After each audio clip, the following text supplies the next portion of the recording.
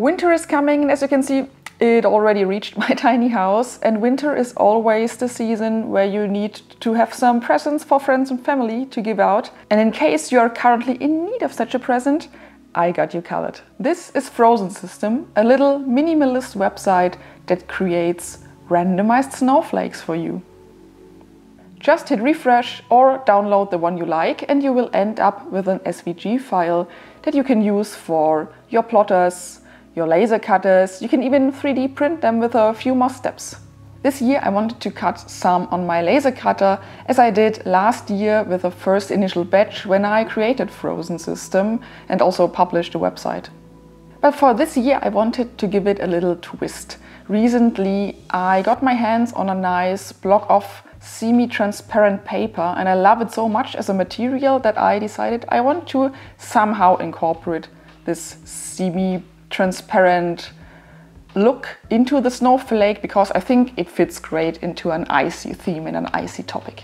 So the generator gives you two shapes. One is meant to go into the center and the other one gives additional details on top of that. You can use them however you want, use them single, use them together into one snowflake. That's totally up to you. And the way I like to cut them is to have one centerpiece and then sandwiched on both sides the other parts. So they make nice ornaments that I can hang somewhere or even on a Christmas tree. So I went with 110 grams thick transparent paper and 250 grams of thick blue carton paper. And when you cut paper with the laser cutter, you want to really fine-tune that, because you don't want to have burn marks.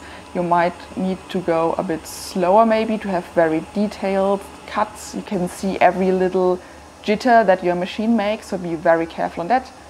Better go slower than have jagged lines. And if possible, it's great to tune it in a way that the paper stays in place but is loose enough that you can break it out by hand afterwards, but that's actually really hard to tune. And I prefer to have it more on the loose side than needing a knife or scissors afterwards to cut it out. But this comes with one problem. Bigger, loose parts of paper might fly around in your laser cutter and cover up parts where you are currently trying to cut, and will then of course prevent the cut, so be careful with that. And of course never leave your laser cutter unattended.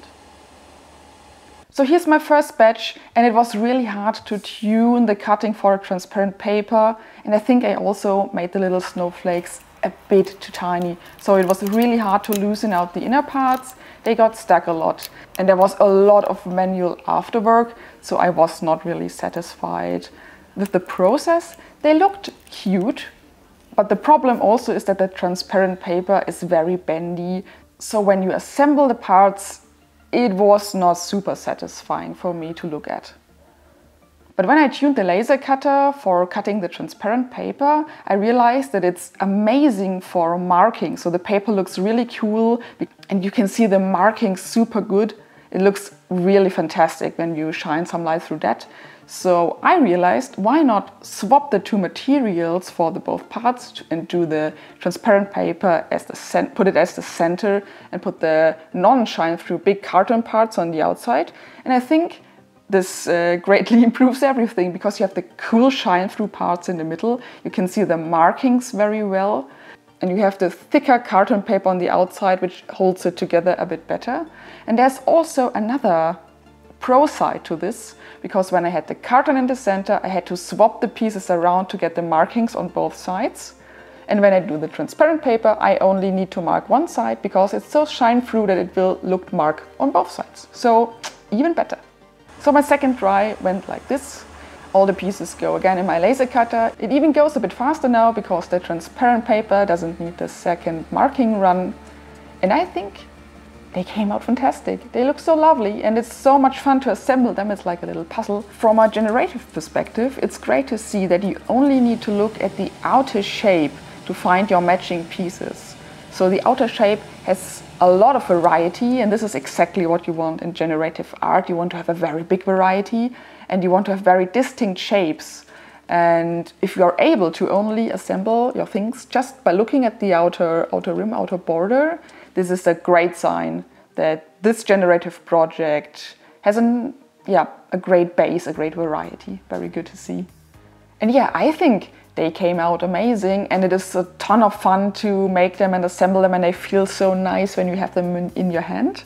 I'm really looking forward to give them out to some people, and I hope you have fun with the generator too. So feel free to go to frozensystem.bleeptrack.de, make your favorite snowflakes, download them, and tell me what you do with that. I'd love to see some of your projects that somehow incorporate these little